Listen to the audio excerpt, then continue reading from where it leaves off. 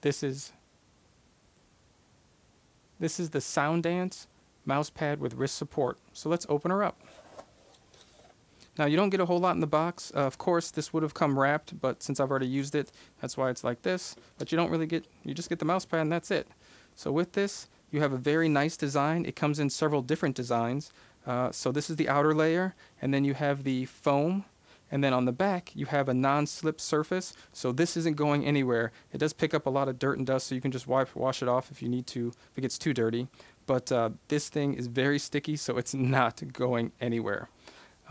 As you can see right here, it is at an angle. It's about an 8-degree angle. So when you put it down like this, your wrist support here, I use a scrolling mouse, so it's a little different, so I'm not moving around a lot. I can stay in one place.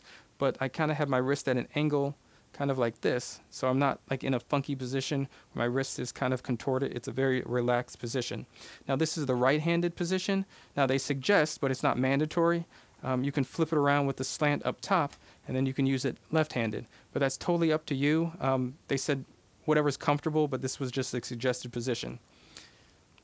Now as you can see, it is very thick, and it has memory foam, so I can squeeze it down, and then it'll just go right back. So this will last you a very long time. Now one thing I do have to note is, compared to my old mouse pad, this thing is much bigger, so I had to make more room on my desk, but this is all the support that I really get when using this one. The whole mouse pad is support. So just keep that in mind. You're not just have this little small section here. The whole pad will give you support. So that's kind of why I like this. But besides that, that's it.